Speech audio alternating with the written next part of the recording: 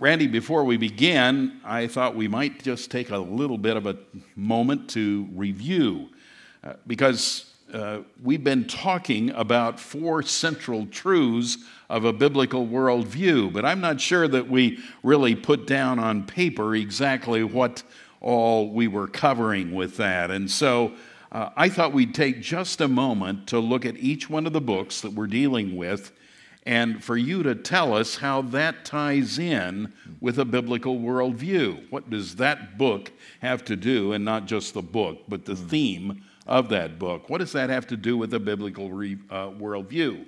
First of all, put you on the spot again, let's summarize what a biblical worldview is in a few sentences.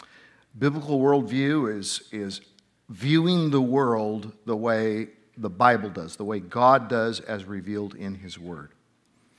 Very good. I'll let him pass. That's a very good. And the very first thing that we did was look at Randy's book on heaven and the whole theme of heaven. And I'd like for him to say, how does that fit in with a biblical worldview? Because that's talking about the future. What does that have to do with us right now?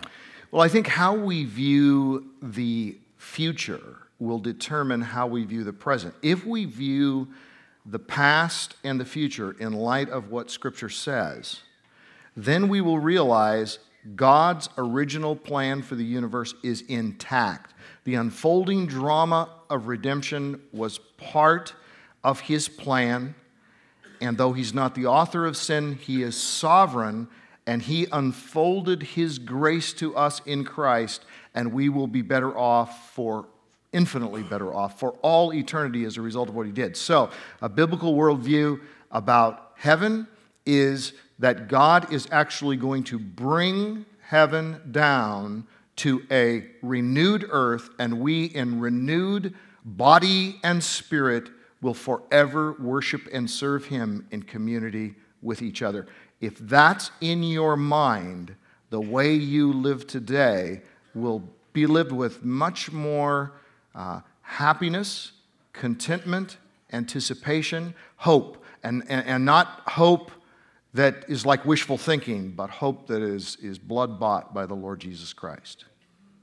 Randy, you mentioned contentment, and yet contentment is hard, frankly, for us when suffering or problems come into our lives. And of course, that was the theme of the second book that we were dealing with, the second topic, if God is good.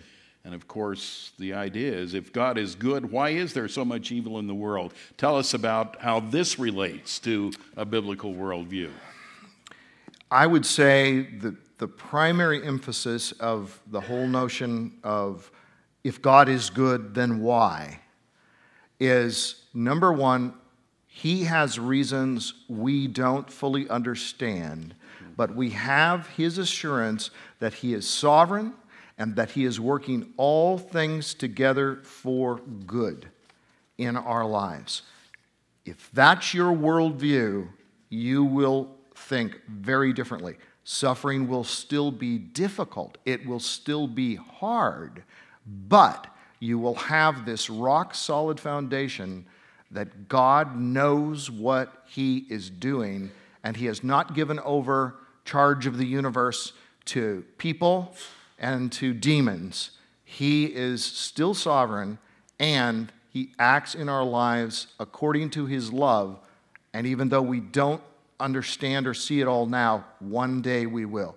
If that's in your mind, you will think differently and you'll live differently. Randy, we took kind of what seemed to be very much of a major turn, as it were, from a great topic like that to the very practical, I almost said sordid term of money and how we deal with that. But the third book, one we dealt with last night, Managing God's Money. Managing God's Money. How does a biblical worldview relate to that? Well, if we see ourselves as not owners of what, quote, we have, but as stewards of what actually belongs to God, we will operate differently. A steward thinks differently than an owner does. An owner says, hey, it's mine. I'll do whatever I want to with it. A steward says, it's not mine. It belongs to God. I'll ask him what he wants me to do with it, and I'll search the scriptures to discover that. And then when I do what he wants me to, again, I experience contentment, and the world is blessed through my taking God's assets and investing them in such a way that they will become treasures in heaven, and they will pay off in the lives of other people as well as myself, all to the glory of God for all eternity.